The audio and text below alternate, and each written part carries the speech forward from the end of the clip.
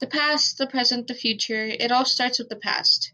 The place of beginnings that can't change. The then. The present is the now, and the future could potentially be changed in ways we don't know. Back then, it was the beginning. Everyone has a beginning. Everything has a beginning. A small piece of life and days and everything. It can't be changed, whether you regret it or not.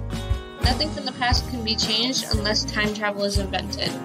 But that doesn't necessarily mean that it needs to be changed. These beginnings are important because it reminds you of where you started. From the past emerges the present, the now.